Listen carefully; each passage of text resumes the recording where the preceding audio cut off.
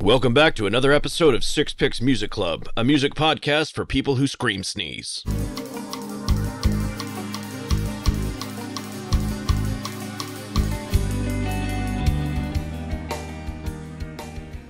Well, hey, we are back and here with you for another episode of Six Picks Music Club, where we pick 6 songs for you, our loyal listener. I am Dave, your host, with my good friends, Geoff, Sizzlin', and Russ. Hey there. What's up, boys? How we doing today? Doing well, man. Dude, I'm hot. Yeah? Hot to trot. Maybe take off that sweatsuit and just kind of turn a fan on. Oh yeah, it is warm down here. We are excited for today because, speaking of sweatsuits, and maybe sweatsuits that were worn backwards by a young hip-hop duo named as Crisscross, this is actually an episode dedicated to Backwards Day. And so we're going to be going through songs today from 2 generations, starting with 1969 and going to 1996. So you see how those are backwards and flipped and whatnot? Anyways, before we get too crazy, we got to get into the clubhouse. There's a lock on the door. We need the passcode. Who's got the passcode? Mac and cheese nuts. You know, the secret ingredient is to take a little sour cream and mix it in with the mac and cheese nuts so that it's extra creamy. Creamy cheese nuts. All right. Well, I hope you brought your appetites because we got a lot to serve you today. So let's open up the doors and get right in there, everybody. All right, find your spot, everybody. Everybody find a letter on the floor. Get around in a circle. Okay, crisscross applesauce. I'm really excited about our songs today. Once again, we've picked a bunch of songs that I think are great, and I am excited to share with our listening audience here. But as usual, we're going to check in with the guys and see what's going on. Fro, what's your story? Made a visit to the tactical gear store. Oh. That's what I'm going to tell you about. Guns and knives and things? Not guns. So I'm in Canada, so not guns. Oh. But it's all the other stuff. So when you go to the gun shop that outfits police officers with stuff, it's that, but it's everything but guns. Costumes and the stuff. You could get like tactical vests and knives and flashlights and all the good stuff, but you just can't get guns there. Like militia gear. Yeah. Militia gear. Yeah. So I go to Etobicoke and I have to pick up a crib that we ordered because we're having a child soon. And it was from like this lovely French man that has a nursery in the city, and then he goes to his shop and has things delivered. And so I was doing something that was like very domestic, but on the way I saw a tactical gear supply store and I was like, I had been looking for some tactical gear. Which I had. I wanted a telescoping baton. Why? We have very big and menacing raccoons around here that are troubling. And they climb. This is true. I live next to a laneway, and one of them, he looked at me when I was walking down the laneway in the middle of the night, and we made eye contact. And he kept staring at me, and he was like, and he turned his head slowly and then shinnied up this light pole 30 feet in the air and jumped onto my 3rd floor balcony. Like, Jesus. While I was watching him do it, and I was like, oh my God. And so I was just thinking to myself, what if I open that balcony door and this fucking raccoon jumps in at me and just the scene from Elf, like just starts eating my neck off. So anyways, I go in after I went and picked up the crib from the very nice tiny French guy. I go to the tactical gear store and I like... Militia. Yeah, militia store. I kind of like stealed my reserve because I have an aunt named Militia. Militia Etheridge is her name. I know gun store dudes. I'm not a guns person myself, but I know what they are. And it's exactly as I expected. I go in, the guy's name is Dean. He has an extra large body in a large black shirt, so it's a little schmedium on him. It's a little small, a little bit of beard dandruff on it. you know. He's got a cap that's real tight on his noggin.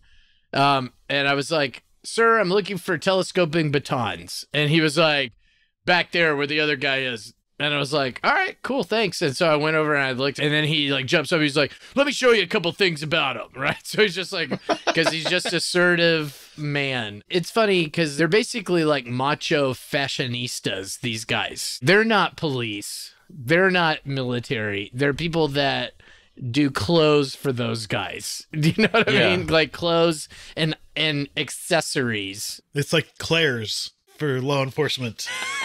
It is. It's Claire's, but instead of teenage girls, it's for law enforcement. We just lost half of our listeners in Texas. So anyway, he gets one of the batons out. And he's like, "What are you going to use this for?" And I was like, "I don't know, man. I got raccoons and I live on a laneway, so there's riffraff out there." And he was like, "Well, that's why I have a shotgun." And I was like, "I'm sure you do, Dean. I'm sure you do." And he was like, "Anyways, this is how you use it." And he's like, "You pull it out like this."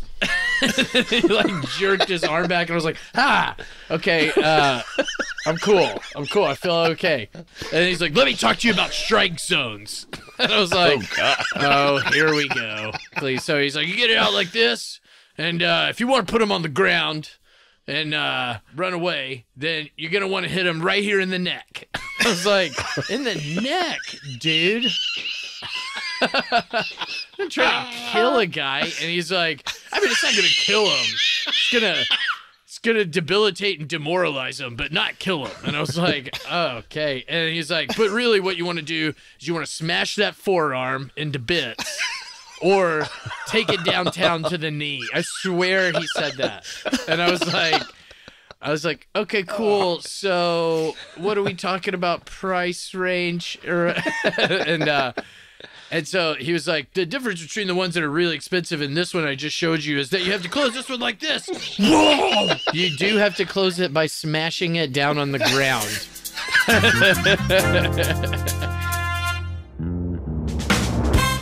We are going to settle right into our main topic today, where we talk about our Backwards Day tribute, where we look at songs from 1969 as well as songs from 1996.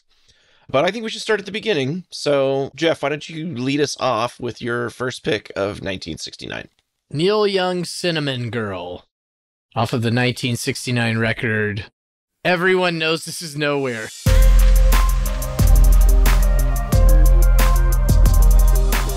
Damn it, that song rocks. Right? Hell yeah, dude. Yeah, that's good. It's written in double drop D tuning. And it's famously got a guitar solo that only features one note played over and over, which is D also. People either love that or they hate it and think it's stupid, but obviously it jams. And it's awesome live, too. He really, like, sells it live if you've ever seen Neil Young. Crazy Horse are Billy Talbot on bass, Ralph Molina on drums, and then sometimes Frank Pancho Sampedro, and then Danny Whitten, who is a vocalist that died. He's also featured on vocals on this record. But so I like Neil Young solo, and I like Neil Young okay when he's with Crosby, Stills, and Nash. But when he's with Crazy Horse and those old dudes are up there just hammering away on their guitars and jamming, really gets the old blood boiling for me. You know what I mean? You look at Eddie Vedder, and he has like the homage altar to Neil Young in his whole house. It's just like, I feel like he looks at Neil Young and said, "That's the kind of rock and roll star I want to be, and like that's how I want to model my band." As is just my conjecture, but they ended up playing songs together too. Oh yeah, dude. And Neil Young famously was a big fan of punk rock because he thinks it saved rock and roll in the late 70s when nothing was going on. And he was also a big fan of the Seattle guys and Kurt Cobain. He wrote a song about Kurt Cobain's passing, and it's a great song. And so yeah, he's always fashioned himself a member of their community, one of their elders, the elder flannel of the bunch, you know? They call this song proto grunge, right? Fuck yeah. Cinnamon Girl, nobody really knew what that was about he's a dreamer of pictures, or she's a dreamer of pictures that run in the night. See us together chasing the moonlight, my cinnamon girl. So it's, it makes you think about the beach or about an acid trip in the desert, whatever you want, you and your partner. But the internet is a big, stupid animal, and so we don't know if anything is actually accurate. But a woman came forward and said that she was, in fact, the cinnamon girl, and wrote about it on Facebook. And it's a woman from Etobicoke, where I went to the tactical supply gear store. What? Strangely enough, I did not plan on that at all. That is just a coincidence. But she said that one night she kind of snuck out to go party, and she met Neil Young, and she was like, I'm interviewing people to be my boyfriend. Do you want to participate? And he was like, I guess, I don't know. And she's like, it's going to involve potentially a lot of kissing. And he's like, oh, it sounds pretty good to me. Neil Young is.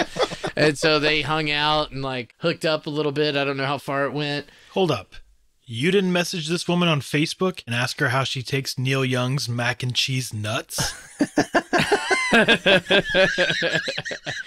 So people in her high school called her the cinnamon girl. So that's a claim that she's made. But then she got super sick afterwards, and they didn't talk for a while. But he also got sick and had 103-degree fever and wrote Cinnamon Girl.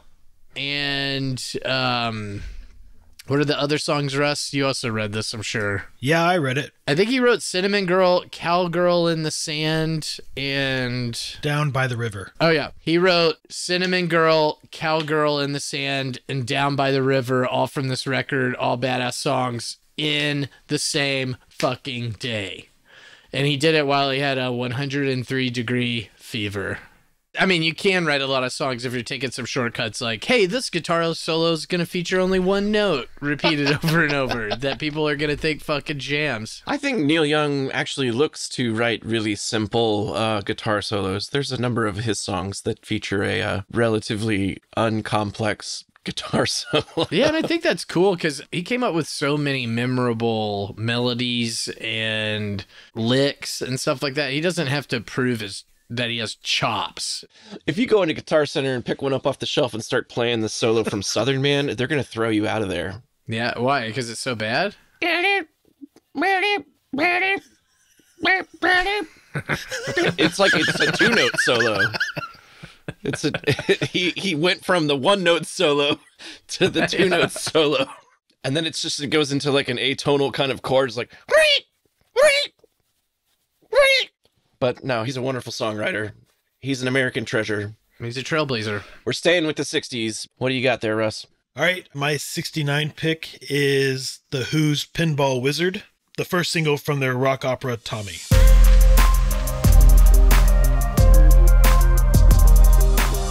It's a story.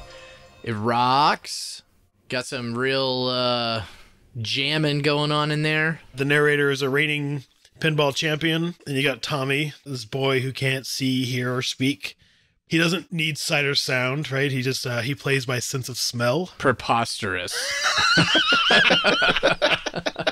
The song, man, explodes with energy. You got Pete Townshend's like iconic guitar riffs, and Keith Moon's thunderous drumming, and Roger Daltrey's powerful vocals just going through it. It's a great song. Fast tempos, and then they interweave with slower, more reflective sections. It's funny about this song because Pinball Wizard was a strategic last-ditch effort to save The Who from financial ruin. What? So there's this guy named Nick Cohn who Pete Townsend brought him in to hear an early version of the album, and he was saying that it was just kind of mediocre and he didn't really care for it. They needed it to be a hit because they had no money. They were going to go bankrupt. In a way, where The Who was at before Pinball Wizard is, I think, where we are as a podcast, guys. It's a real shoestring budget at this point. Some of our work has become bloated and, quite frankly, not that interesting. And so maybe we need to get the critics in here to help us out with a new direction. I thought you were going to say that we've been doing it for 5 years and like blown through all of our money doing coke and hookers. Oh, well, I just thought that went without saying. Yeah. So it's part of an opera, though? Like, how does it all play together? Like, what's the story there? It's like a one big concept album. So the thing was, they'd written Tommy and they played it for that critic and he didn't like it. So Pete Townsend knew he was a pinball fanatic. Oh. So he writes this pinball song to make him happy. The dude loves the idea, gives a glowing review to it, which then becomes a hit. He added a few lines about pinball throughout some different songs in Tommy, so it was more connected. Can you imagine if Nick Cohen was an airplane model enthusiast? How that might have changed the direction. How do you think he does with airplane glue? It's like, it's accurate, but it just doesn't work that well. That's a lot to say. Yeah. With hot glue. Well, okay, that is better, but it just, you don't use hot glue. Sounds more dangerous for a blind kid. Yeah. Another cool, so I was just thinking of the words, beat the bumpers, which is a real cool way to refer to playing pinball. Beating the bumpers. Yeah. They made the movie in 1975 with Jack Nicholson and Anne Margaret and Tina Turner, and they asked Rod Stewart to sing Pinball Wizard. And so he goes and he asks Elton John. Also a good choice. He's like, hey, they want me to sing this song. I don't, what do you think? And Elton said, don't touch it with a barge pole. I don't know what a barge pole is, but that's what he told him. A 10-foot pole. Well, a year later, The Who asked Elton John if he'll sing that portion for Pinball Wizard in the movie, and he said yes. And he says he's quoted as saying that he doesn't think Rod's quite forgiven him for that yet. So, ouch. Yeah, I bet not. Was that gamesmanship, or did he think that it was the Who was dead, and then suddenly it's a hit, and then? But surely not, because it was like 5 years later. Yeah, it was like 5 or 6 years later, so I don't know. Very interesting. Also, a real quick thing, Pete Townsend is the pioneer of destroying instruments on stage. Yeah. And that was actually inspired by an artist named Robin Page, who had his performance art piece, and he was kicking his guitar down London's Dover Street until it just was nothing. And then Pete Townsend saw that and thought, oh, we should do this on stage. Oh, that's fucking sweet. Let's wreck guitars. All right, and I'll end this one little thing. In 1973, in Daly City, California, The Who were playing, and drummer Keith Moon collapsed twice in the middle of the show due to drug and alcohol use. I think it might have been ketamine, but I'm not sure. After the second time, they couldn't wake him up, so they were playing a few songs without a drummer. I think Roger Daltrey was like playing the tambourine. And finally, Pete Townsend calls out to the crowd and he's like, can anyone play the drums? I mean, well. Yeah, like good, though. And so this guy, Scott Halpin, comes up and he plays the whole rest of the set with them. And the band said he did good. And it was one of those like moments where you're like, holy shit. Like I've played on stage with The Who. Dude, that's badass. Okay, so in 1978, Keith Moon overdosed on clomethazole, I think. It's used in treating and preventing symptoms of acute alcohol withdrawal. Oh. And that is what he OD'd on. Man, that's dark. He was 32. Oh. Yeesh. That guy, all-time party animal. Like, you'd have to put him in the... If you wanted to just... Who are the biggest party animals if you're going to have, like, the wildest, most fucked up party that you've ever... Keith Moon has to be in there. Yeah. Oh, for sure. Okay, so it's me now. And my pick for 1969 is from Tommy James and the Shondells, and I'm talking about a little song called Crimson and Clover.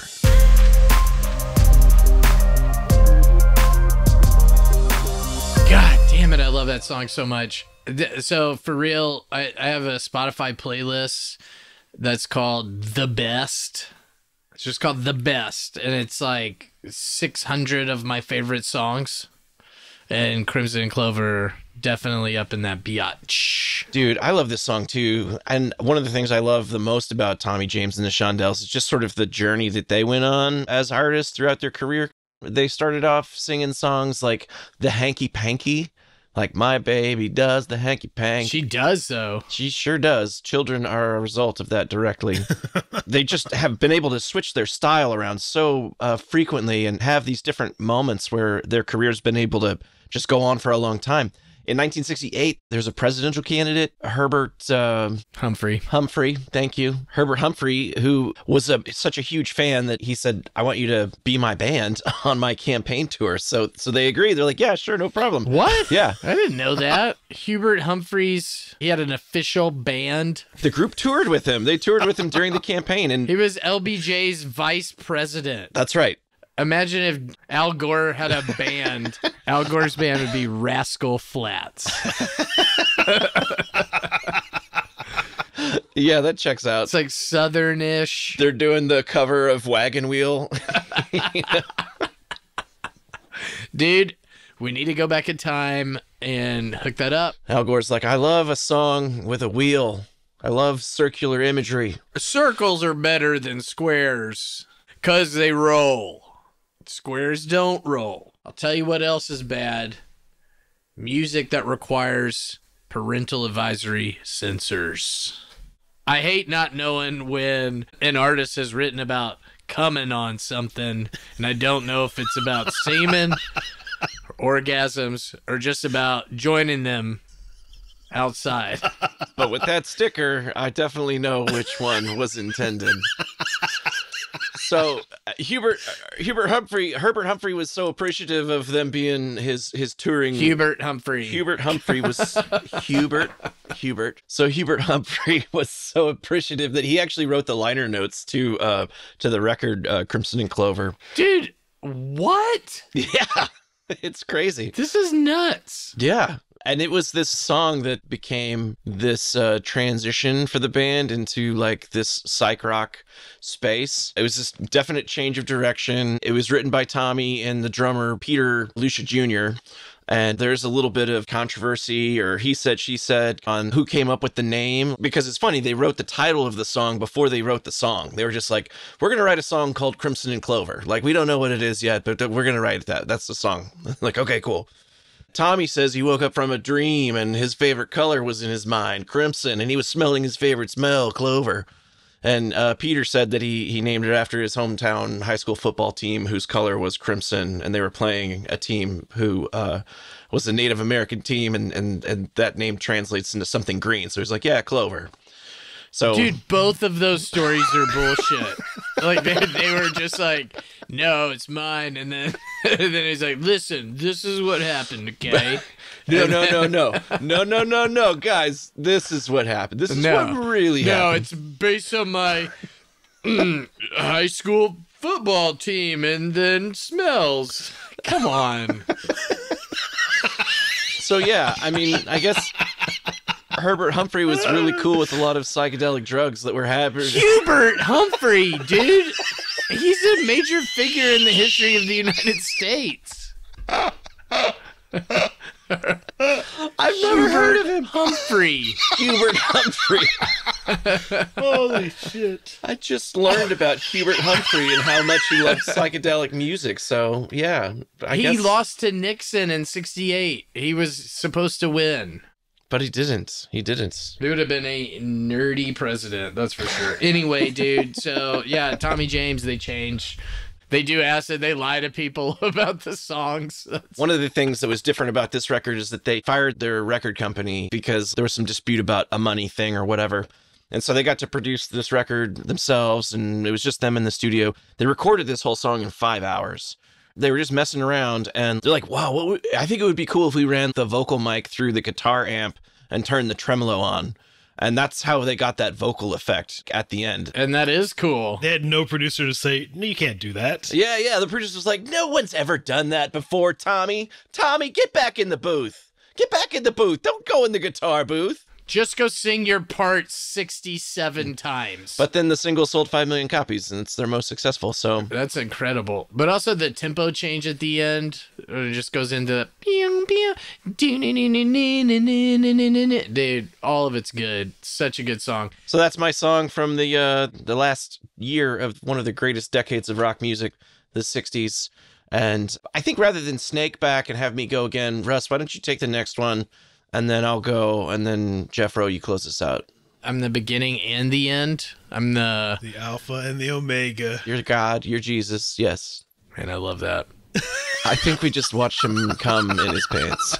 Power come. Dude, ego come.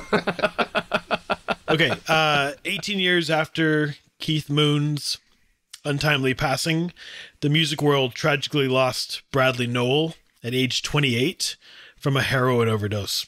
For those of you who don't know, he was a frontman and guitarist for Sublime. Interesting is that he died 2 months before the self-titled album came out, and my second pick is off that album. It's called Santeria.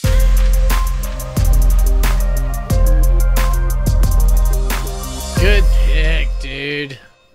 So I should say, when we decided to do National Backwards Day, I feel like I'm always pulling out things out of the crevices and nooks of whatever I listen to. So I thought I would go much bigger this time and do something, The Who and Sublime, songs that people know.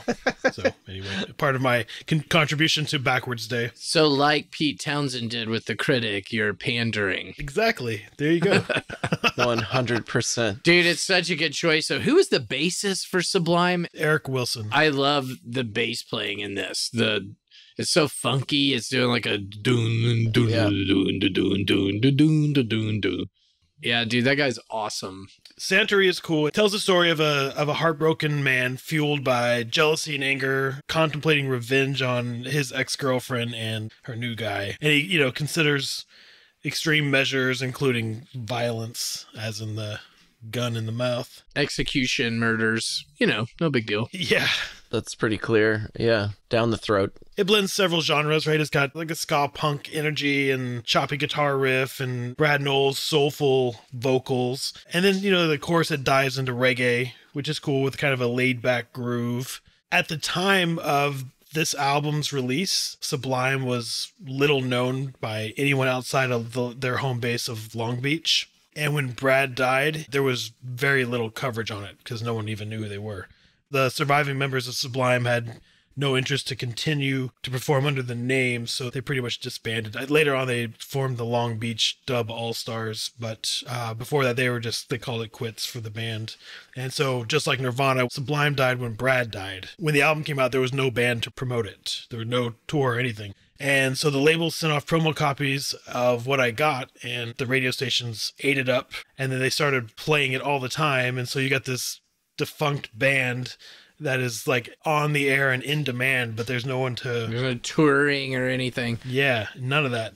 So the Santeria was the next single that came out, and it was really well received, garnering most of its airplay in 97, like a year after the album came out. And it was getting so much radio play that the label had to call the radio stations and ask them to stop playing it so they could put out Wrong Way. Huh, that's weird. Just bask. Just keep selling records, you idiots. God, dude, they used to have it so good. Record companies, they could just do whatever stupid bullshit. The album Sublime peaked at number 13 on the Billboard 200 and got their sole number one hit with What I Got. But none of these songs were made available as singles in America. So if you wanted to hear the song, you had to buy the album. And because of that, they sold 5 million copies. Yeah. That's amazing. I had it, dude. Everybody had this record because it is so good. Everybody had it. It was produced by Paul Leary of the Butthole Surfers. He's one who produced this, and he told the Rolling Stone that Sublime, he said, they were the sweetest bunch of guys, but it was chaos in the studio. Yeah. There were times where someone had to go to the bathroom to see if Brad was still alive.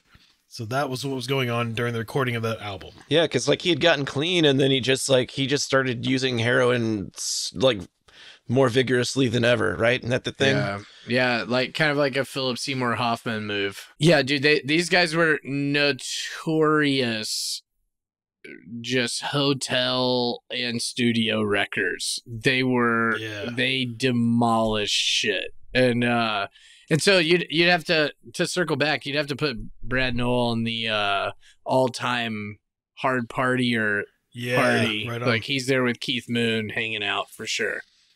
Yeah, absolutely. Alcohol party is pretty different from a heroin party, I'll just say. I know they recorded this here in Austin at the Perdonalis at Willie's studio. Yeah, they sure did. That's cool that Paul was the producer. I didn't know that. This song, when it came out, it was like the biggest thing ever, and everybody loved it. And it was like a very tragic story. So all of it goes with hand and foot. But it's just a little overplayed for me. And like, it's still on the radio. It's just, God damn it's it. a great Like, fucking pop song, will dude. you ever let him die? He will never rest. Bradley will never rest until you stop. You guys have to stop with it. But, you know, it's a good song. Well, at least it's not 20 songs long. Like, check your head. Get over yourself. So what you want? Half the songs is what I want.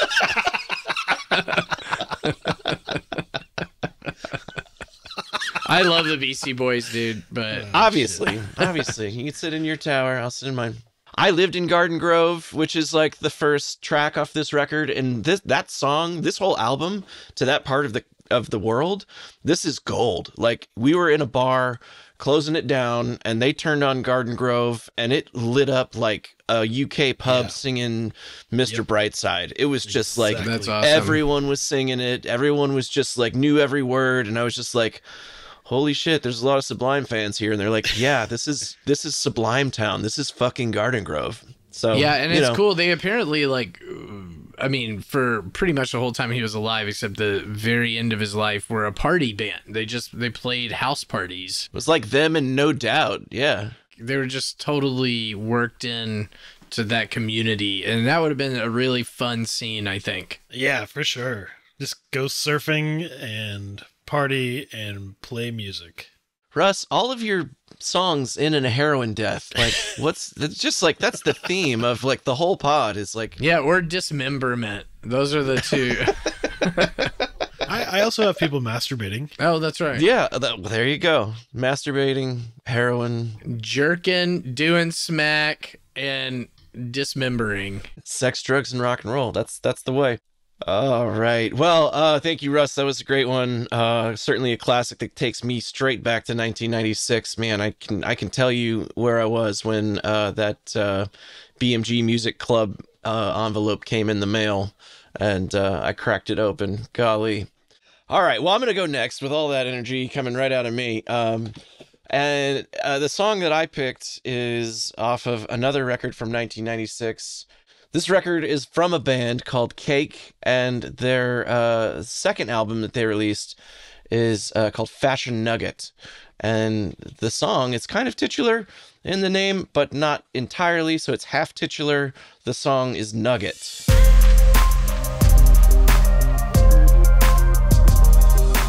I gotta be honest, the first thing that I was initially attracted to this song about as a young youth of 16 years old, almost 17, was the amount of uses of the word fuck. It was just really out of left field based on the other singles that had come off the record. And you buy the record for their ubiquitous song, The Distance, which dominated the radio as well. And then you end up with a record that's got the song that Tipper Gore hates the most, which is this one, Nugget. But I was driving with my aunt years ago, and as the driver picks the music, like, I had the CD, and she was like reading something or listening to headphones or something. I don't really know, but this song came on, and I was just kind of side-eye glancing, seeing if she was gonna react or not, and like, she didn't really, so I didn't think too much about it. And then later she was like, "That band cusses a lot, don't they?" And I was like, "What? No, I didn't really know."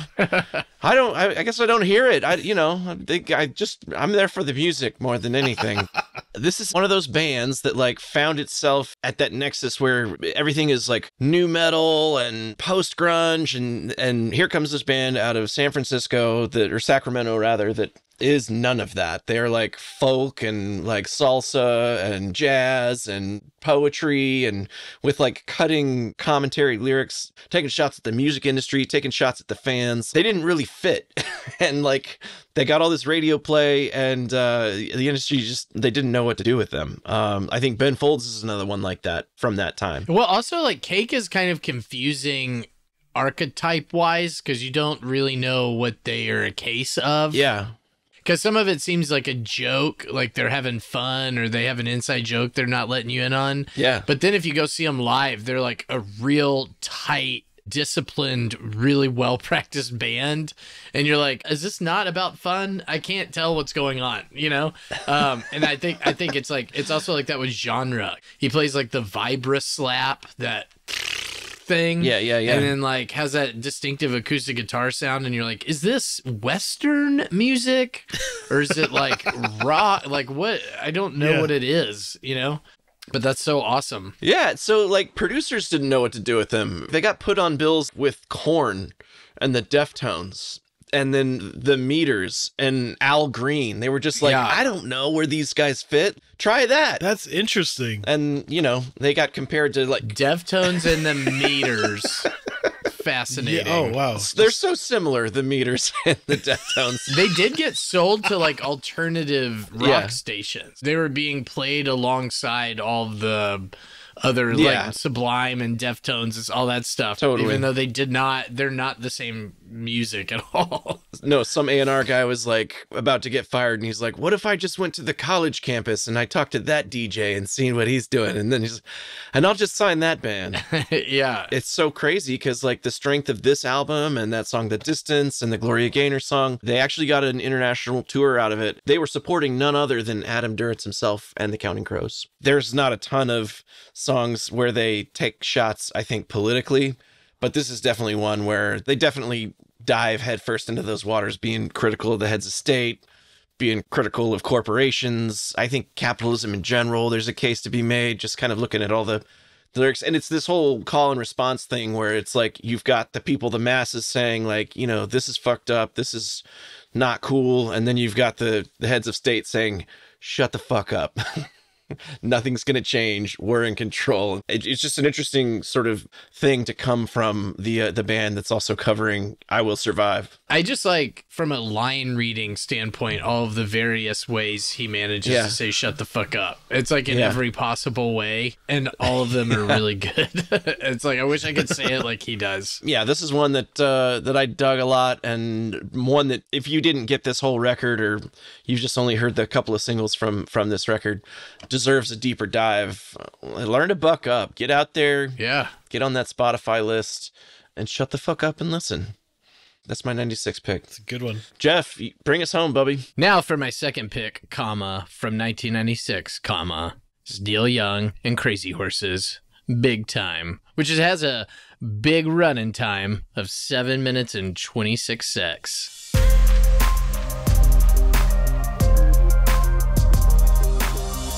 1996 rolls around. Neil Young and Crazy Horse are back for their 10th studio album. Their producer dies. Then they have to cut a record without the producer. And it was hard without old David Briggs. And so then they go in and they just jam. They rock out.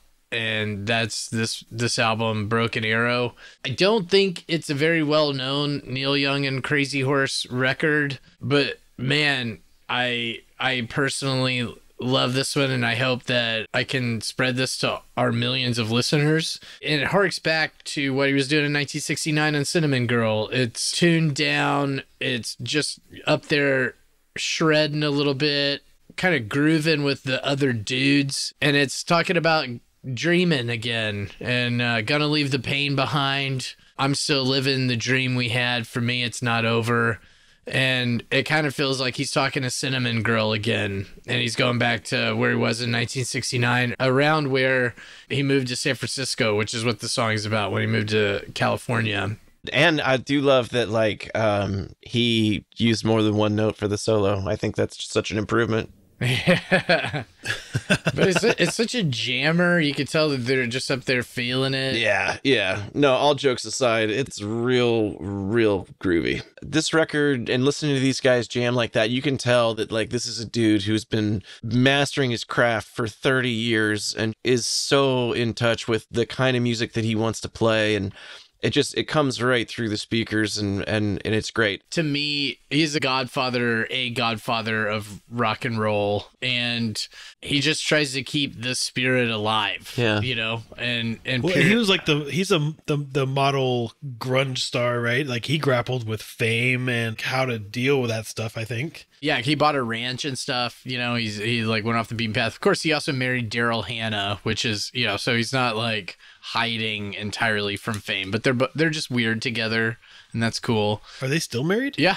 Yeah, they're still married. Oh, wow. Okay, so one of my favorite stories about Neil Young is that when he was coming out with Harvest, he had the recordings done. I think he records most things fast, but he had a sound engineer basically run the sound through his house and his barn as if they were the left and right speakers of a stereo. So the house had a bunch of speakers stacked up. That was the left. And the barn had a bunch of speakers stacked up, and that was the right. And then, he was outside, I think, with Graham Nash and David Crosby, and they were listening to the record on his ranch, like maybe, I don't know if it was at nighttime, but I imagine it being at night, and they're all like zoning out, smoking weed, listening to this record. And at some point he was like, he thought that the mix wasn't quite right, and he just goes, "Hey, more barn!" And so then they turned up the right speaker. Oh, man. That is one of the things that I miss so much about Twitter was David Crosby evaluating people's joints. Like, you would roll a joint and take a picture and tag David Crosby, and he would give you notes on it. That's awesome. That's awesome. Yeah. God bless that man. Love him so much. Speaking of joints, it's time to blow this joint. Let's wrap it up, bro. Okay, well, before we get out of here today, I wanted to debut a brand new segment of new songs, new music that we are freaking amped and hyped about. We're going to cue these songs up for you, listener, and for each other, really exposing ourselves to new tracks. So this week, I have some music for the Fuck You from a band that is from the mid-aughts, a band called Clap Your Hands, Say Yeah. Oh, yeah, I know them. They have a new 4-song EP called Piano and Voice, and it's just basically our dude singing and playing piano at the same time. So it's not just a clever name. But what about you boys? What do you have for the Fuck You this week? Man, the new Dead Poets Society album comes out tomorrow, so I'm super excited for that. Ooh, that's cool. What about you, Fro? I've been rocking Future Island's King of Sweden and other tracks off of their new record. All right, well, that's going to wrap up our picks this week, where we went back in time and went all backwards in 69 to 96. And thanks for joining us again. That was a lot of fun. I really loved all those songs that you guys picked and pulled. So we will be back in 2 weeks. It's going to be a Wednesday. Wednesday's our day, and it's actually Valentine's Day. So if you don't have plans, we'll drop our episode early in the morning, and you can knock us out so that you can bang out your other plans later in the day. You know what I mean? All right, we're going to be talking about love and love gone bad. Until then, you just keep jamming, okay? This episode of Six Picks Music Club was produced by Mike Ucci and edited by Mike Hawks. Yeah, we got 2 mics this week. That's pretty good. Yeah, a couple of mics. So thank you, mics. They make a good team, the mics. Dixie Rect, thank you again for all the work you do, putting together the social feed, putting together, the craft services, trying to find those sponsor dollars. You're just the best. So thank you to the mics, and thanks to Dixie, and we'll see you next time.